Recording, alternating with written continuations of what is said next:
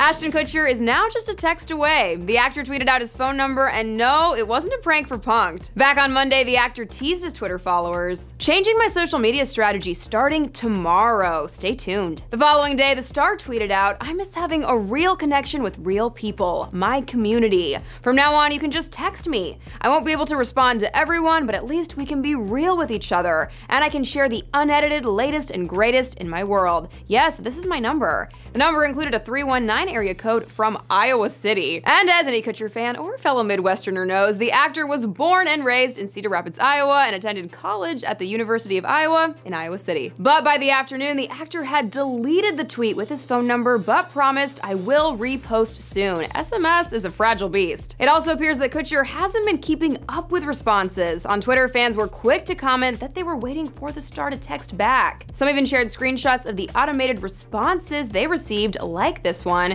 which asks users to click a link. The Hollywood Reporter has reached out to Kutcher's reps for comment on how he will use the collection of phone numbers. But it's important to remember that the actor is also the founder of online media site A+, and a startup investor in brands like Spotify, Pinterest, and Airbnb, meaning he has a knack for spotting the next big thing in digital endeavors. For more on this story, head to THR.com and tweet me to let me know if you texted Ashton and what kind of response you got. Until next time, for the Hollywood Reporter News, I'm Tiffany Taylor.